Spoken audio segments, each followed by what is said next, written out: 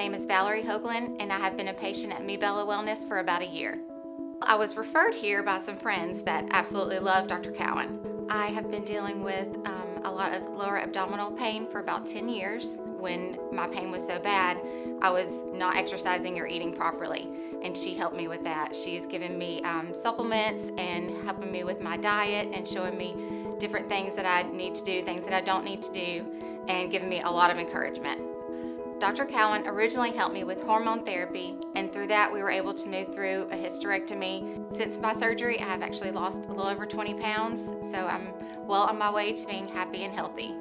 I came here and was delighted to find someone that actually listened to my pain and symptoms and my problems and was willing to give me a chance and was willing to help me.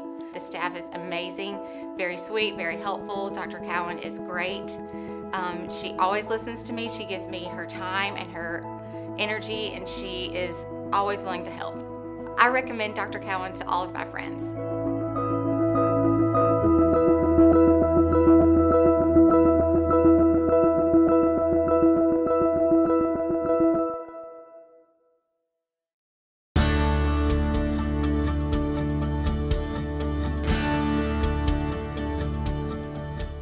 Throughout a woman's lifespan, there are several recommended screenings to decrease your risk for disease, starting with the pap smear, mammogram, bone density, as well as colonoscopy.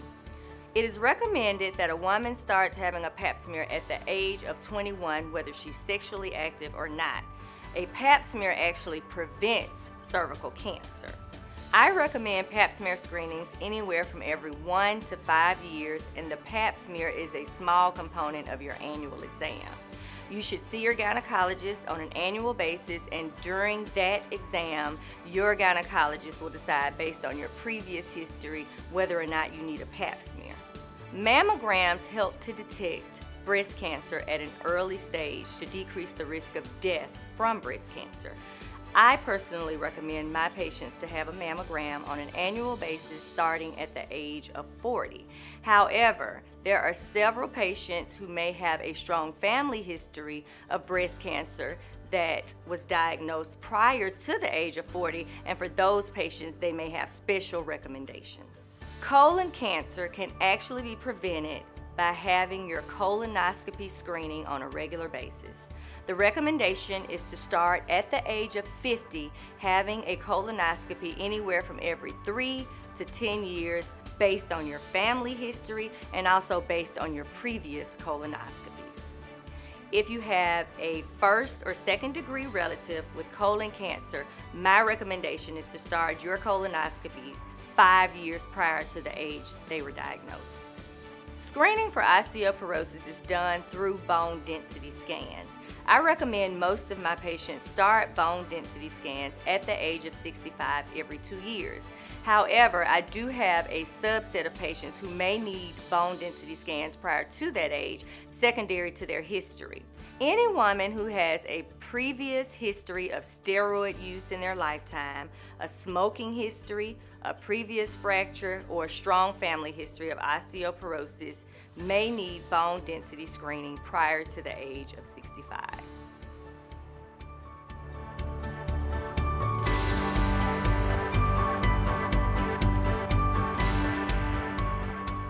Maintaining a healthy weight is important for your overall health.